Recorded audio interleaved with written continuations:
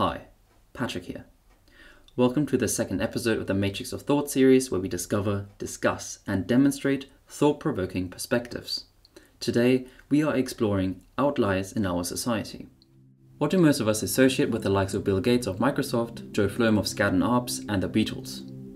Genius is likely one of them, born lucky possibly another. Importantly though, the superficial story we get told about such individuals is that they have managed to climb up the ladder only through individual merit. By extension, however, it implies that those who do not work hard enough will simply not make it. The problem with this is that there are many people out there who put in the effort, yet they still don't make it. They are simply not lucky enough. The question is then, what do successful people, these so-called outliers, have that most people do not?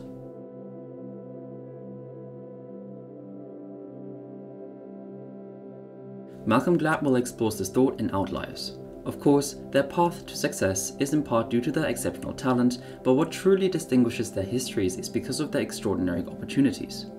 Let's focus on Bill Gates' story. In 1968, the mothers of Lakeside School in Seattle, a school he was able to attend because of his wealthy upbringing, took the $3,000 from the rummage sale and bought a computer for its computer club. To put this into perspective, most universities didn't even have personal computers. At the time, programming itself was extraordinarily tedious.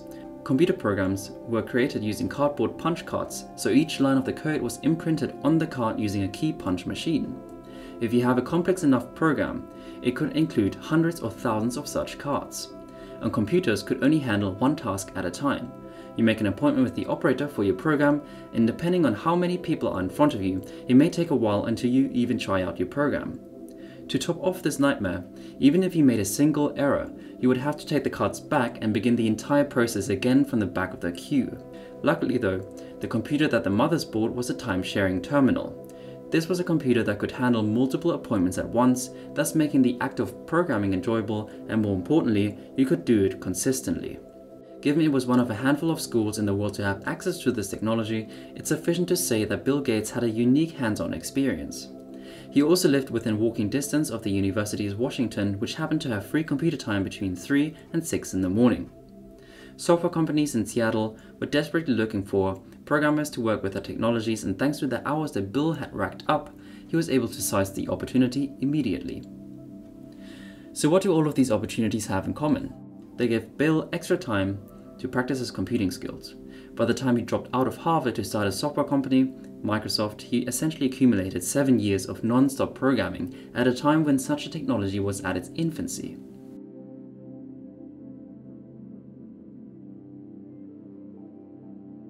Malcolm also pointed out that most software entrepreneurs, Bill Gates, Paul Allen, Steve Jobs, etc., were born within a tight window, 1954 to 1956. While this may seem like a coincidence, or possibly even insignificant at first glance, it would turn out to be critical to their path to success. Consider this. If you were 2 years old in 1975, you would likely take up a job at IBM straight out of university, and would be difficult to leave this established multi-billion-dollar corporation while paying back your tuition and mortgage loan for an upcoming small software company like Microsoft. Conversely, if you were too young, you would also miss this train to some extent. Bill Gates was literally born at the right time. Of course, a given level of intelligence and the desire to work hard are both assumed to hold true, but what we are really interested in is what else do you need to become successful? By putting Bill Gates' timeline into context, we give birth to a much clearer picture of the path to success. With a plethora of examples, including how cultural legacies may explain why Asians are generally good in math, while the power of hierarchy may explain the many plane crashes of our career, and many more, by the end of Outlier, you realize that the lesson is rather simple.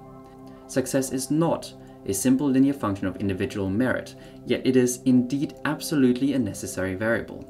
It begs the question, what could all the people with limited opportunities do if they were given greater opportunities? Having said all of the above, the only thing that you can truly control and improve upon is your work ethic. If we seek to extract a quality that outliers like Bill Gates have that everyday people can apply to their lives in the pursuit of success, we arrive at a common denominator shared amongst outliers: their relentless working. In fact, I would argue that even if you have the most favorable environment and timing, it won't amount to success without hard work.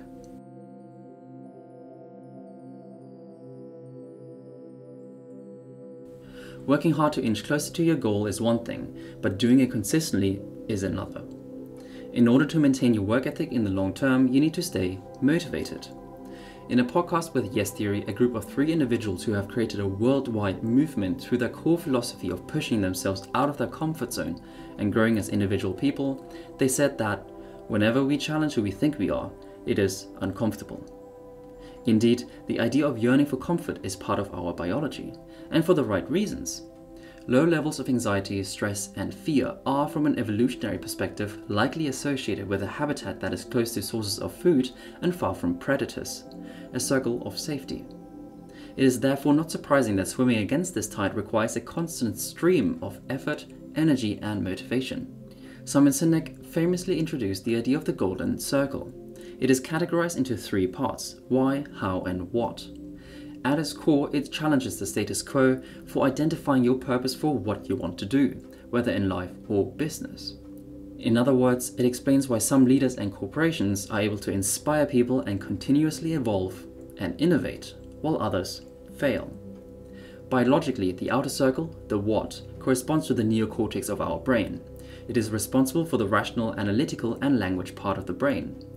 The inner 2 circles, the how and why, correspond to the limbic brain. It is responsible for emotions, behavior, and decision-making. When we work from the inside of the circle to the outside, we communicate directly with the part of the brain that controls behavior, subsequently allowing us to rationalize those decisions. Why is the golden circle relevant in the context of understanding outliers and applying their mindset to ours? If you find your why, your fundamental belief, you are developing a mindset that will propel your progress forwards.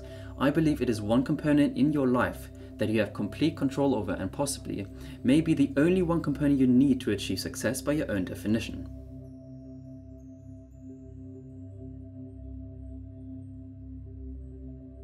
Hard work is the necessary but not sufficient condition for success.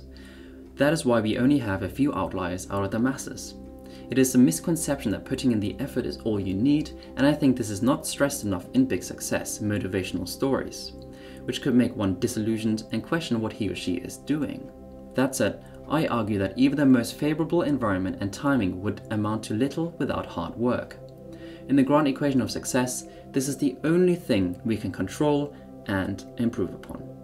Thank you for exploring the matrix of thoughts with me. I hope this video tickles your curiosity, and see you in the next one.